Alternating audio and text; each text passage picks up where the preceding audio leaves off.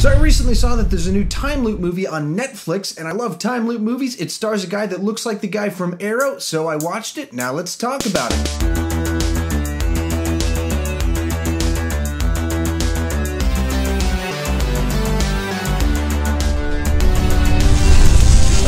Saw that there's a new time loop movie on Netflix starring that guy that looks like the guy from Arrow. Well, I like time loop movies, I like that guy that looks like the guy from Arrow, so I watched it. Now I'm going to talk about it. I feel like I've said some of this before. Anyway, ARQ is a time loop story that's a home invasion story set in a post-apocalyptic setting. So it's very much in a contained environment. It's very much a bottle story. See, a bottle story on a TV show is when they'll have an episode set in only one location so that they can save money for other episodes. So that's where you're watching the sitcom and they're stuck in an elevator. It's easy to film. It's cheap to film. Therefore, they do that so they can have a more extravagant episode elsewhere.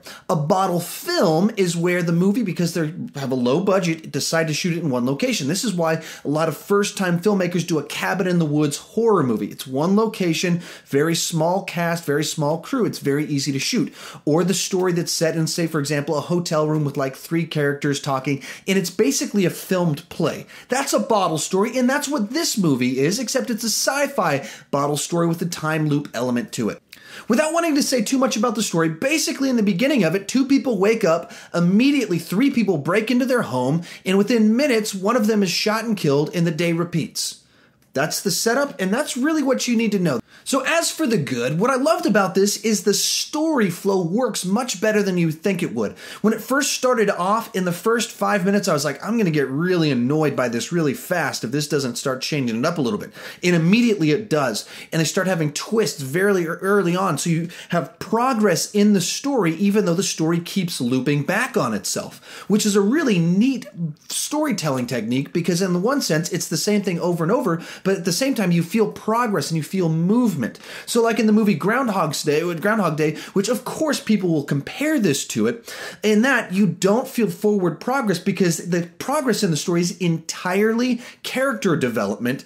And so when it starts to feel like it's looping a bit too much, you can actually feel that a little bit more because it's character development, and then the story progresses forward. Here, the actual story progresses as these people are figuring out what's going on. It moves forward. And what's also cool about that, with each new loop, you get new information about what's going on. At the very first loop of it, you just are thrown right into the action right away, and you don't know the context, the world around them. So that's one of the things they do really smartly is instead of like over-explaining everything and assuming you're stupid, they slowly give you information so you're paying attention to each line of dialogue to figure out how do these 2 people know each other? What's the world going on around them? Do these people that are breaking in know them? Why is this happening? And you learn that with each new cycle through the loop as these dialogue continues on and you learn more about what's going on. Likewise, they use the different loops to give you different perspective on the same event. So these people are trying to get out of this home invasion situation, so they do different things with each different time loop, and through that you see the same event from a different perspective, which makes for a very interesting take on what's going on. The writers are very smart in knowing that there's a lot of potential for it to just feel repetitive because it literally is repetitive, and so they keep putting new wrinkles into the mix every about 10 minutes. There's something new where you go, oh, okay, now this is, I think I see where it's going. And every time you think you know where it's going, it changes up just a little bit more. And there's some new reveal about the characters, the situation, the motivations, the rules of the engagement of what's going on. And it moves very quickly and has a very nice, swift pace to it in that regard. I think the actors did a good job being likable and relatable while not having a whole lot to work with because obviously they're trapped in a very small window of time in a very single location in a single emotional intensity. And so those are the good things about the story. So before I go into the bad, what I want to do real quick is answer the simple question, is it a ripoff? Because I looked in the comment section of the trailer and naturally there are a whole bunch of people saying, it's just a ripoff of Source Code. It's the same It's just a ripoff of Edge of Tomorrow. The days repeat. It's just a ripoff of Groundhog Day. It's just a ripoff of that episode of Star Trek The Next Generation 90s movie, 1201. So if you're one of the people thinking that way, first off, seriously? Second, if that's the first reaction that you had to the trailer to this or the idea of this and you can't move past that, you're not going to like this movie. If just all you see is time loop and you went, I've seen a time loop story before, You're not going to like this. Third, a time loop is a plot device. Let's look at the definition of this. A plot device can be anything which moves a plot forward. A movie is not ripping off another movie simply because they share a plot device. Every movie that has a drug bust is not ripping off every previous movie with a drug bust. That's just a plot device. A spouse dying in the first act is a plot device, but every movie where a spouse dies isn't ripping off every movie that came out before that where a spouse dies in the first act. That's simply not how it works. See, no one who's thinking straight would think that Back to the Future is ripping off The Terminator simply because The Terminator came out first and it involves time travel and parents. They're obviously very different stories. One involves time traveling to the 50s in a DeLorean to invent Johnny B. Good. The other one is about cyborgs traveling through time to win a war. They're different stories, even though they both have the same plot device of time travel. Granted, a time loop is a very distinct plot device that creates kind of a similar story structure, so naturally it is a more limited plot device that draws stronger comparisons. But Groundhog Day is about a selfish weatherman who keeps repeating days to learn how he can stop being selfish. Source Code is about a train wreck. Edge of Tomorrow is about an alien invasion and guys putting on mech suits. And this movie is about a home invasion. They obviously have wildly different plots, but they have a similar plot device. That's how you appropriately use a plot device. You use it in a new context with a new genre. Therefore, there's a freshness and a new way of using this old idea.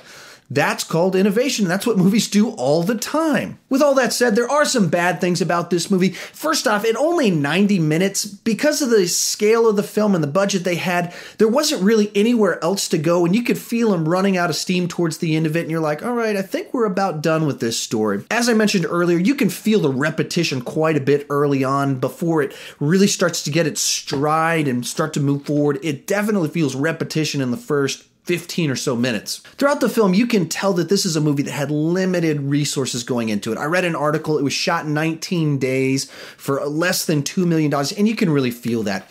Throughout the whole thing, there's like a clock that you see, and I was watching it the whole time thinking, oh, I've seen an After Effects tutorial on how to do that. I've kind of made something like that before, and you feel that throughout it. It all looks good. It doesn't look bad.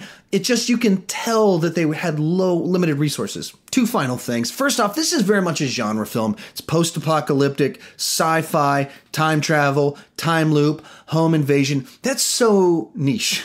If you hate any one of those things in there, you're not going to like the movie. And so because of that, it's for a very specific group of people. So if you watch the trailer and you really like it, you're probably going to really like this movie. If you see the trailer and you go, oh, that's going to get old fast, it probably will get old fast for you. Next thing is the ending of this movie. Because it's a time loop movie, whenever you have like these sci-fi type questions where it's unanswered, you always have some debate as to where they give away too much, too little. Is it satisfying? Is it not satisfying? Do you want more mystery? Do you want less mystery? In the ending of this one, that's exactly what you're going to feel. It's the type of movie that it ends and you want to talk about it with the person you just watched it with. Overall, I'm going to give this a 7 out of 10. I really enjoyed watching it. I enjoyed seeing the story unfold and the twists and the turns, but I'm not going to rewatch it on my own, really.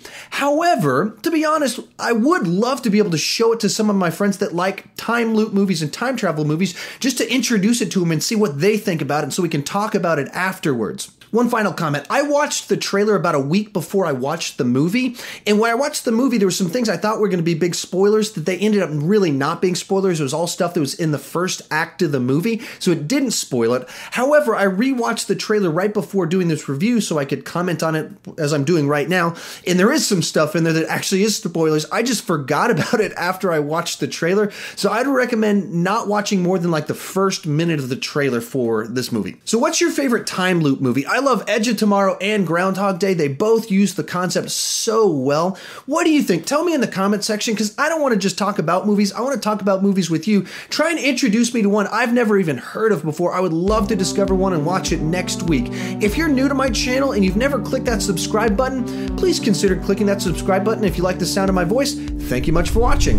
I recently saw that there's a new time loop movie on Netflix. I love time loop movies. I love movies starring that guy that looks like the guy from Arrow, so I watched it. Now let's talk about it. I recently saw that there's a new time loop movie starring the guy that looks like the guy from Arrow, and I love time loop movies. I love Netflix, so I watched it, and now I'm going to talk about it.